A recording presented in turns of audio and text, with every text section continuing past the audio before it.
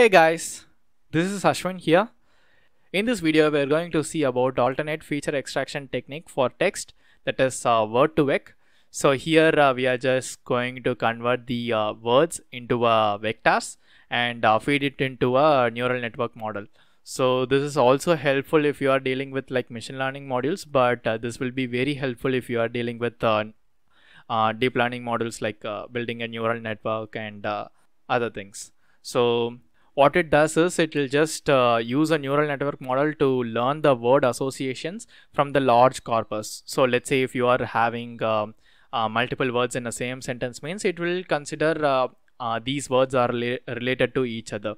So once trained, such a model can detect synonymous words or suggest additional words for the partial sentence. So based on the meaning, it will also suggest you some related words, because everything will be mapped into a vector.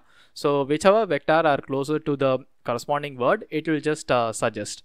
So we will cover all these examples in this video. First, we will import the necessary modules. So I'm gonna use gensim. So from gensim.test.utils import common text, and after that we have to import Word2Vec. So from gensim.models import Word2Vec. Okay, these are the modules we have to import. So common text is just like a example text. Instead of typing by ourselves, it will just import all the common text that is available.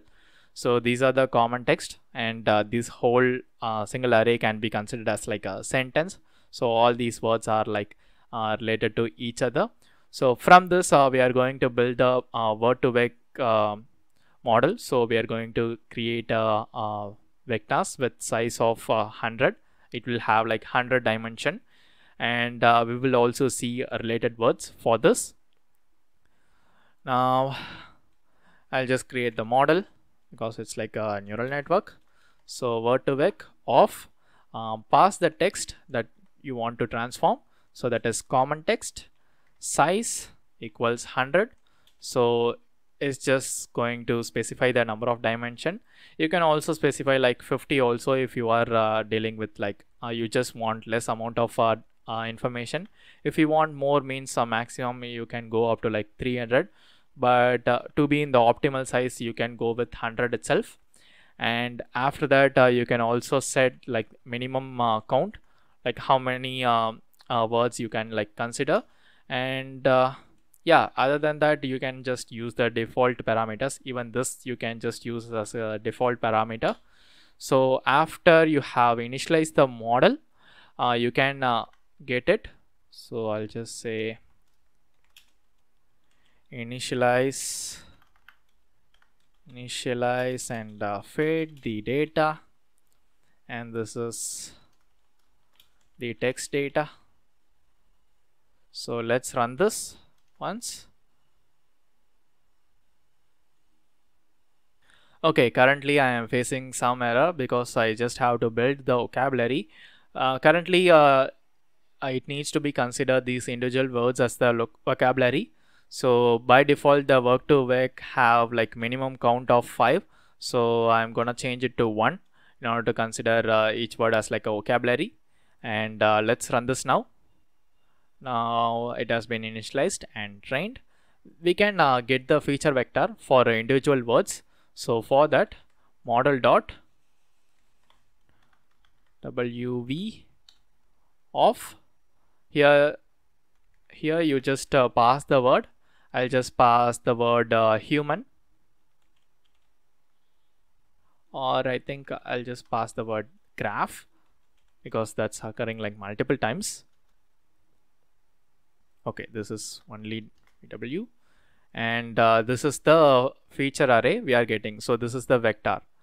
So it just converted this word into this vector. So you can use this in the neural network. You can also get some related words for this graph. So to get that, you can use model.wv.models most similar of graph. Run this. Okay, so it's considering these are the most similar words. Graph is most similar to like interface, user, trees, minus, computer. I think it's just got all the words from this, and based on that it will just mapping the similarity. So you can just get the most similar words from this. So if you have a bigger corpus, means it can able to get more information from this. But so this is only been initialized and trained with this small amount of data. That's like too much small. This is the complete vocabulary we got. So in order to overcome this, we can have a pre-trained model. So that is word embeddings, and we are going to use like glove vectors. So we will see that in the next video. For this, if you don't have any pre-trained model with you, or you just want to create your own feature vectors from the available data you have, you can gladly go for this Word2Vec and create a feature vector like this. So you can pass this vector directly into the model. So that's how it works, and this will be very helpful in order to get the contextual information. And that's pretty much it, guys. If you have any queries related to this video, please leave a comment below. And apart from that, thanks for watching, and stay tuned for the next video.